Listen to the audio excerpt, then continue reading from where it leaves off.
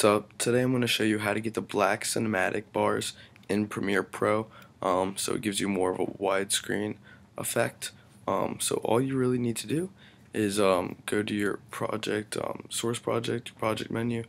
You're going to want to click here where it's new item, and then click color matte, and then here, this doesn't matter, the dimensions here, click OK, and then you're going to want to click the color you want. Obviously we want black, so you'll click black, we'll click OK.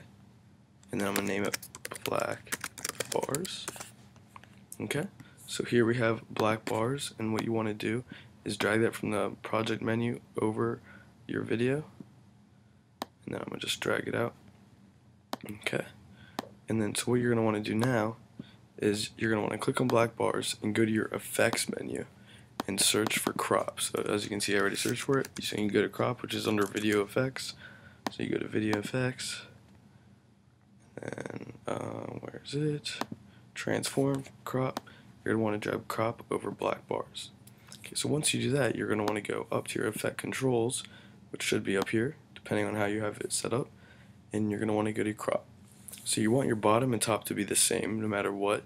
So for this video, I want it to be 90 on the bottom, and then as you can see, it's a 90 crop from the bottom. So now what you want to do is if you have Mac, you're going to want to click on black bars and click the option button, drag up so it makes a new one, and then you're going to want to select the top layer that you just made, go down to crop, and the effect controls, change the bottom back to 0, but then change the top to 90, and then there you go. We have the cinematic bars. Pretty simple. And then wherever you want them on the video, you can just extend it. If you want it to make it easier, you could probably even nest them together. Let's see if that will work. I'm not sure since nest. Yep, see, now it's all nested together, so I don't have to even worry about dragging both of them together. They're all together.